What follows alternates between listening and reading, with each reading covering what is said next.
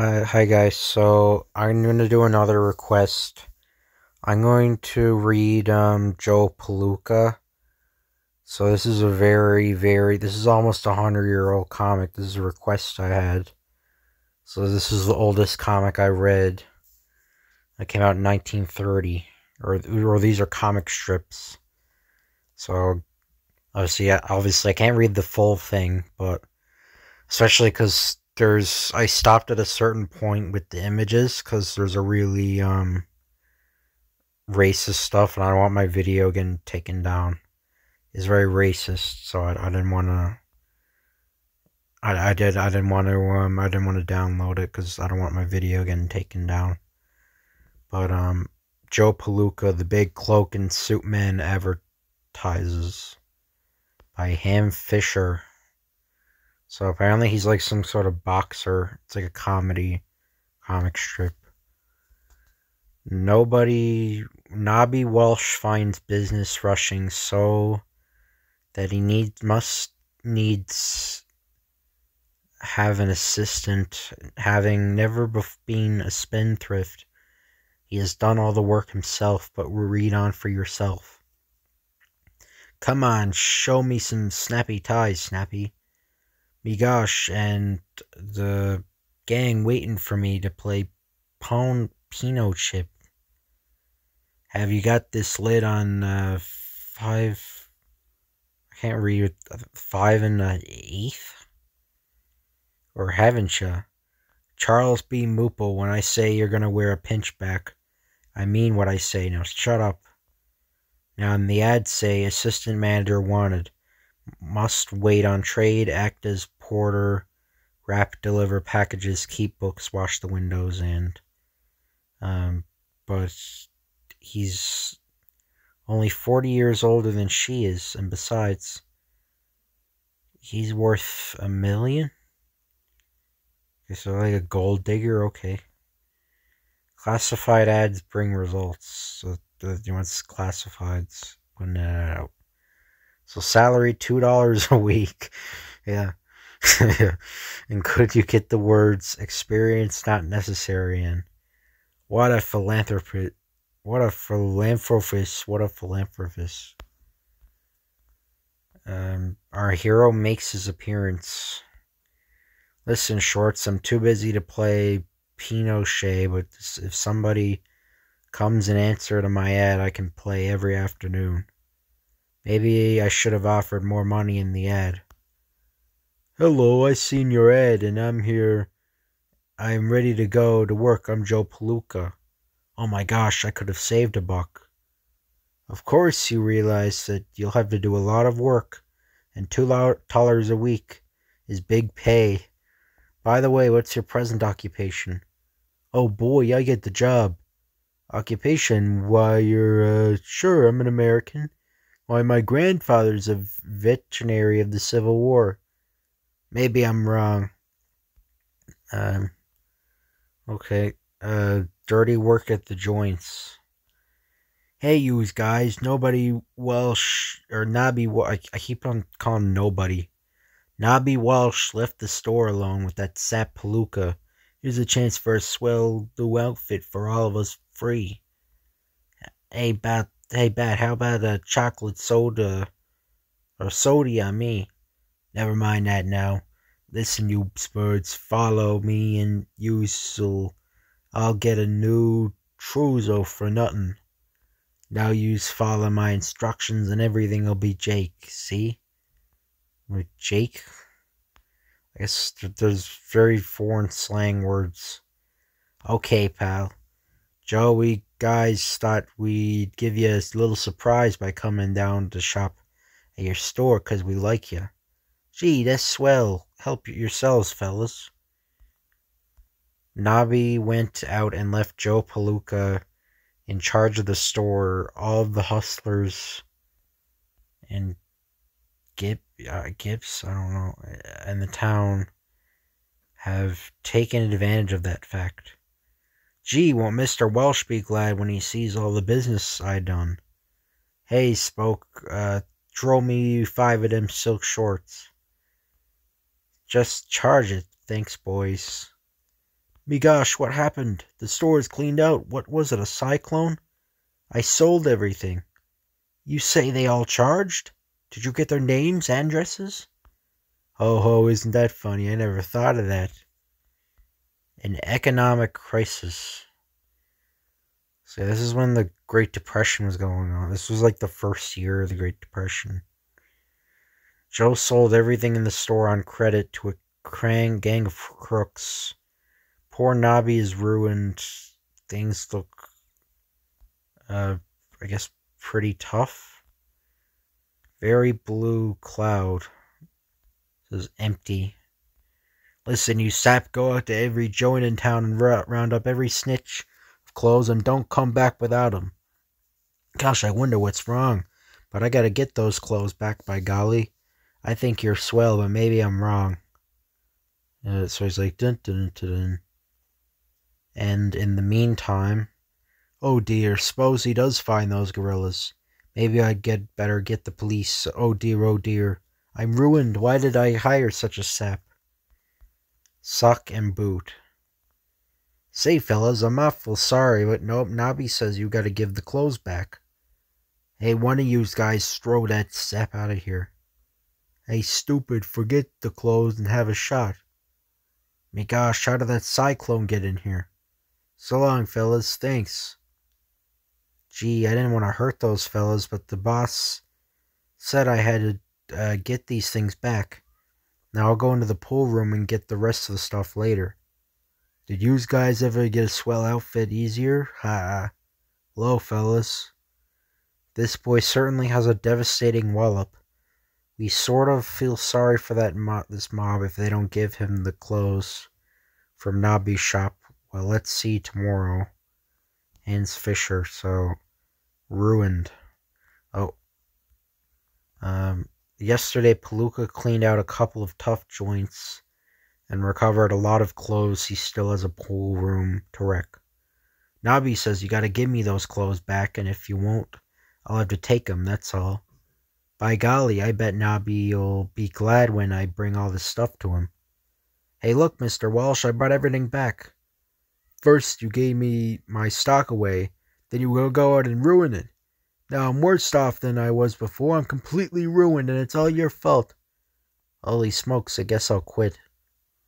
He not only spoiled the clothes they took from me, but he took them from lots of other people. And I'm responsible because he's my employee. Oh dear. Morbid thoughts. Smith's store pistols. He's gonna kill him. More morbid thoughts. And you got an idea. He's gonna get a drink. Gee, that looks scary for a while. Nobby seems to have another idea about drowning his troubles, however. Help appears on the horizon. They told me that you could steer me, right? We want to law up some easy dough between fights, so I figured we could get a heap of it in this town. I'm Doc Wise, the manager of. Quick, give me a lemon phosphate. What, Dog Wise? Oh yeah, this was when Prohibition was happening. Or the United States Prohibition was happening. So, yeah, I guess, yeah, they couldn't drink alcohol. Well, they couldn't drink alcohol. So I guess he went to like a speakeasy, I guess. I guess that's where he went to. So what, Doc Wise, manager of the heavyweight world champ of the world? Him? Yeah, that's right. Now here's the dope. The boxing laws of this state say there must be a decision. Well, naturally, we ain't taking no chances with the title, so I want some gig sap the champ won't hoist his hands on.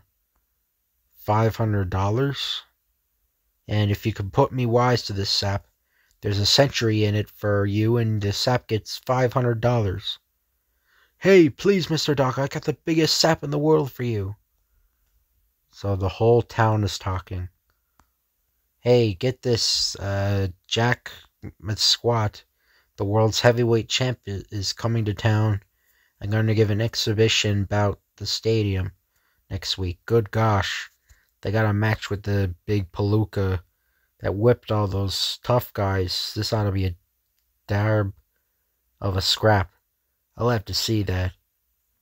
Ho ho, why the champ will kill him. Palooka's never even seen a glove. Maybe I'm wrong, but all the funny things I've ever heard, this beats them all. Exhibition bout, Jack Musquat, World Heavyweight Champion versus Joe Palooka, local heavyweight sensation. I'm laughing already.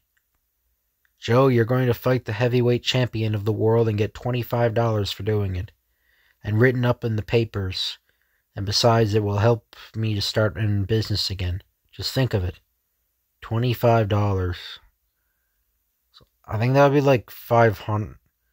I'm not sure how much money that would be today. I guess could be like $1,000 or something. I don't know. Gee, I'd like to do it for you, Mr. Walsh, but I never was mad at him, and he didn't swipe your clothes. So why should I have to hurt him? Nope, I can't do him. He doesn't want to hurt the champ. Well, I'm a pansy. A few boxing lessons.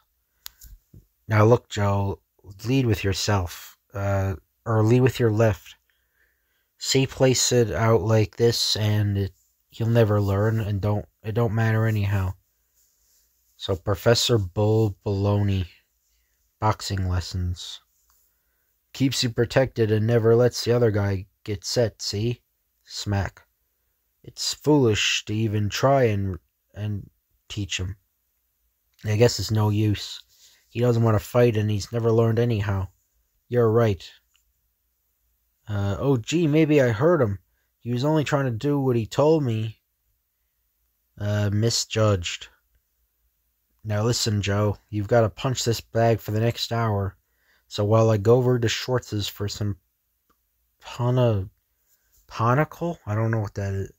I want you to work out, understand? I'm too tired, Jan. Oh dear, I bet the sandbag weighs a ton.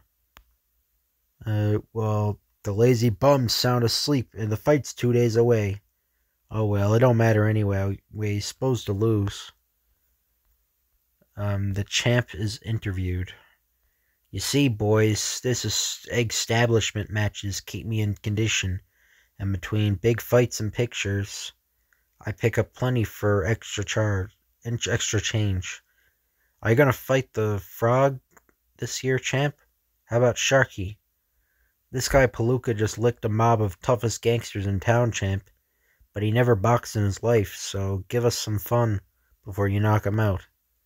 Listen, I'll play with him for a couple of rounds, give him the swellest exhibition of boxing you ever seen, and then knock him cold in the 6th round.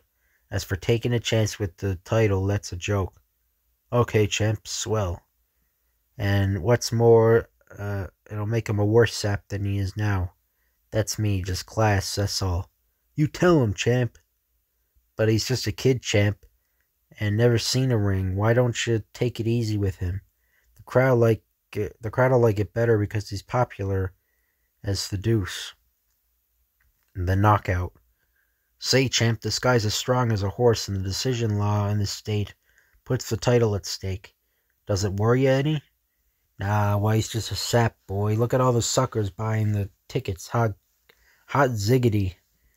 After a couple more exhibitions, we'll lay off for a month and play the ponies, then a new movie for $50,000, and then take on to the contender for the title per a whopping big stake. Okay by me, Doc. Gee, I feel like an executor sending that kid with the gorilla. I'm getting to like him. He's a sweet kid, but the sap, he cost me my business, oh gosh. $500 is $500. He must have to take a beating, that's all. Gee, the champ's a nasty guy. While Joe goes his unconscious way, without a care in the world, he has no conception of the slaughter that is about to take place, in which he is to be the chief victim. Joe's up. Are you bringing up the plan? No? Oh, piano. Yes, Mom. About to face the music. The arena is crowded. All the fans and a lot of others are on hand to see the champion of the world give an exhibition, and the victim is to be Palooka. Boing. Ladies and gentlemen, this brings together Jack Musquat, the world's heavyweight champion, and Joe Palooka, local sensation. The bout will be 10 rounds, and although an exhibition fight, the rules of the State Boxing Commission will govern the fight. A decision must be given between both men weighed at 195 pounds even. It'll all be over soon, Joe. Just fight him and you get $25 for yourself. Well, I just realized he's ripping him off because, I mean, it's $500. So, like, half of that would be 25. So, yeah, he's ripping him off. Why, Jack will make mincemeat out of him. Ready for the champ. How do you do? Nice day, ain't it? The referee brings them to the center for instructions. Watch this, sap. Poor Joe, he doesn't know what's it all about. 1, 2, 3 jabs. How's that? The champ is shaking him all over the ring. I ought to make it short while I give these mugs a show at these peaks or prices. Uh-oh. Look out, Joe. See tomorrow, the knockout. The champ in his vicious way has been slamming Joe around the lot. Joe hasn't made any attempt to hit back. The bell saved Joe just in time. I feel like a criminal. If I don't need the $500 so bad. Oh dear, this poor kid won't fight because he has no reason and doesn't want to hurt the champ. Oh, I have it. That's the guy that put the crooks up to stealing the clothes from the store. Joe, oh Joe, go get him. What? Yeah, I'll ruin the Argentine class. Says I. I don't know what that means. Bong. Crash. 8, 9, 10, you're out. Yeah, wow, whoa. Now where's them clothing, you crook? The new world's champ. Ladies and gentlemen, I wish to announce the greatest upset in the history of the ring. According to the boxing laws of this state, a decision must be given. Therefore, with the greatest of pleasure, I introduce the conqueror of Jack Musquat and the new heavyweight champion of the world, Joe Palooka of this city. Do we get the $500, Birdie? 500, man? Why, you'll not only get that, you'll make $1 million. Joe's champion of the world. Where am I? Joe, we're the world's champion. Gee, I guess you hit harder than anybody in the ring. Gosh, what a shot, what a sock. Joe, you're a wonder. When I said you was a sap, you knew I was kidding, didn't you? The minute I seen you, I says to myself, that guy'll be a world champion, so I hired you. And I'm your manager, ain't you the lucky guy? Ho, ho, ho. How much, Yeah, I might end the video here. Yeah, I'll end the video here. So I hope you guys enjoy this video. If you could like, comment, or subscribe, that'd be appreciated. Thank you. I'll see you guys later.